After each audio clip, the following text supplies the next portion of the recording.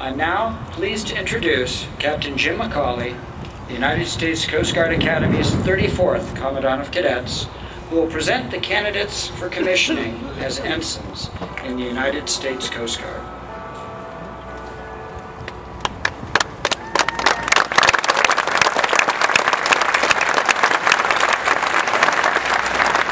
Secretary Johnson, Admiral Papp, ladies and gentlemen, members of the class of 2014, good morning. Admiral Papp, as the Commandant of Cadets, I have the honor of presenting to you the candidates for the commission of ensign in the United States Coast Guard. They have met all military requirements. At this time, I invite you to address the class of 2014 and to administer the oath of office to those being commissioned in the United States Coast Guard.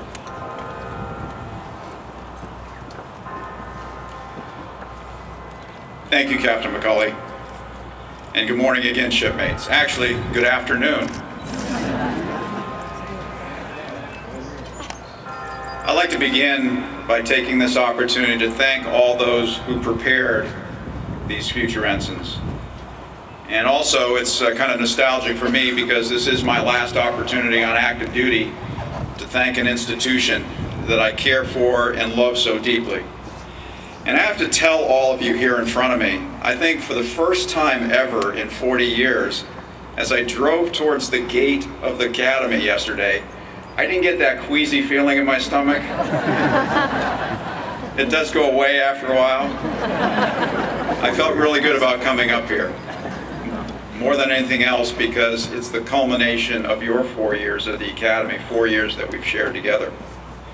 But I want to thank the parents, the grandparents, the brothers and sisters, all the loved ones in the crowd that did such a great job preparing these young men and women before they came to us in the United States Coast Guard. I want to thank the superintendent, Admiral Stowes.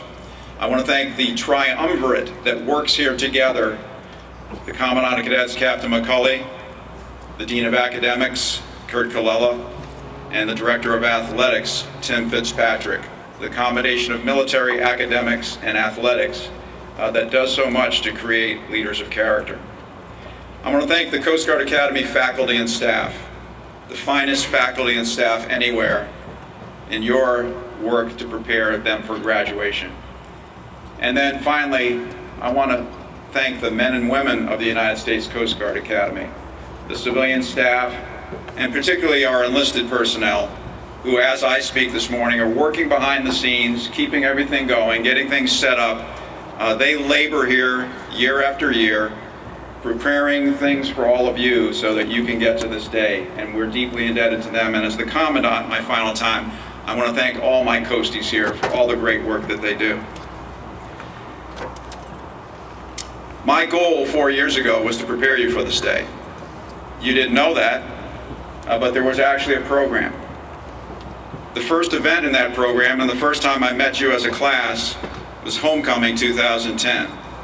You may have vague memories of it, but I have very fond memories. We were recognizing the class of 1960 for their 50th reunion. Because of the weather, we had to go inside Rowland Hall, and now we've been doing it in Rowland Hall ever since, because of all of you. After we presented the medals to the 50-year reunion class, spontaneously, all of you got up and gave a standing ovation to the class. As I looked at those mature, elderly coasties, there were tears in their eyes when they were getting recognized by all of you, the young people that would inherit their service. And I have to imagine that all of you got a feeling that day that you were about to join that long blue line of Coast Guardsmen who have come before you. My next time with you was at the January leadership lecture, my first leadership lecture with you. And at that lecture, I'm sure you all remember vividly, I spoke about the oath of office, that same oath that you'll take today.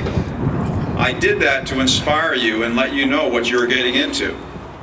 That at some point in time, you're going to make a contract with your government and your country in order to serve in the United States Coast Guard.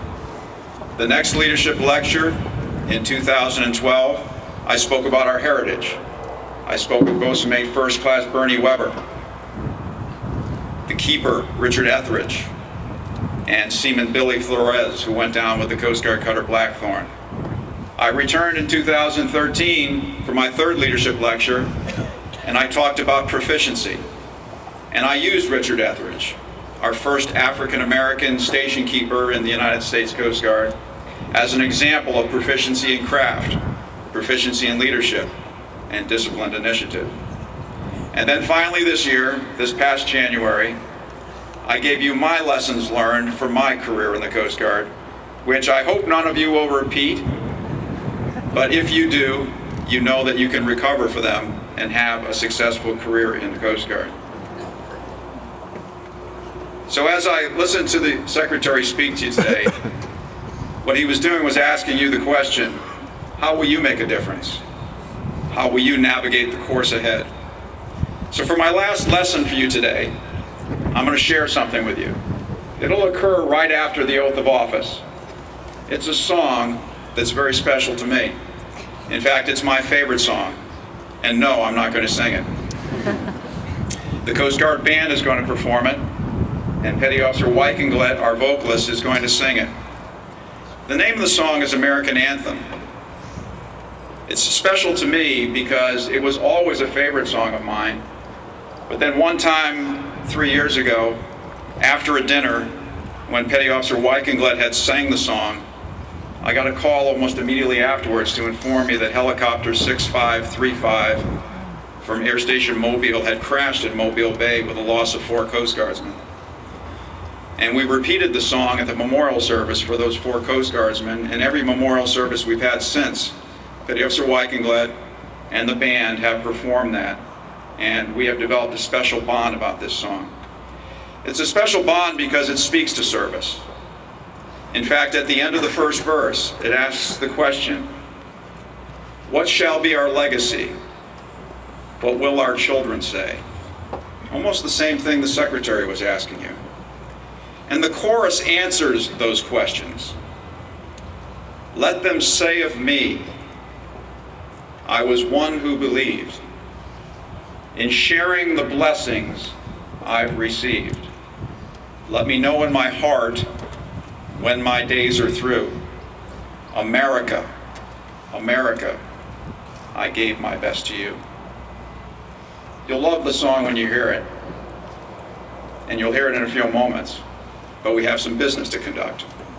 So if you are ready to serve, if you are ready to begin your legacy, please stand and raise your right hand and then repeat after me.